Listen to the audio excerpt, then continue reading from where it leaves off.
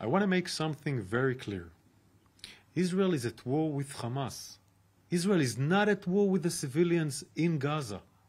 We are facilitating the entry of water, food, medicine, and medical equipment into Gaza. Millions of liters of water per day flow from Israel into Gaza.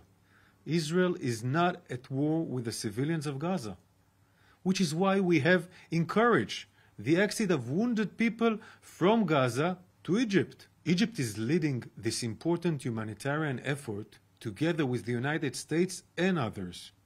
We encourage this effort. We have expanded our teams to increase the efficiency of this effort.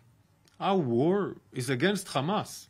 Hamas does not care about the civilians in Gaza. Hamas steals fuel.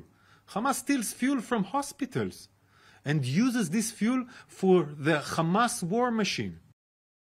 It is because we are not at war with the civilians in Gaza and because Hamas does not care about the civilians in Gaza that we've been calling on the civilians in northern Gaza and Gaza City to move south, away from Hamas strongholds in the north next to Gaza City. Move south, temporarily for your own safety.